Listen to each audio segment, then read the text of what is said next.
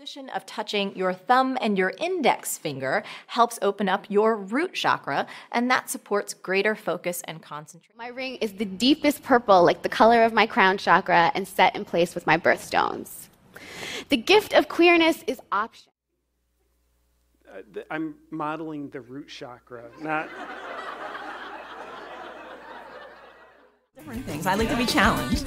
Like today, for instance, I did a chakra alignment, but I also incorporate Reiki because I am certified in Reiki too. Imagine from kind of the top of your head, your crown chakra, that you're sending that message out to all the people in the room. And then you're going to several states of consciousness, like one for each chakra, because we do. We have a physical state of consciousness, an emotional state, and so on.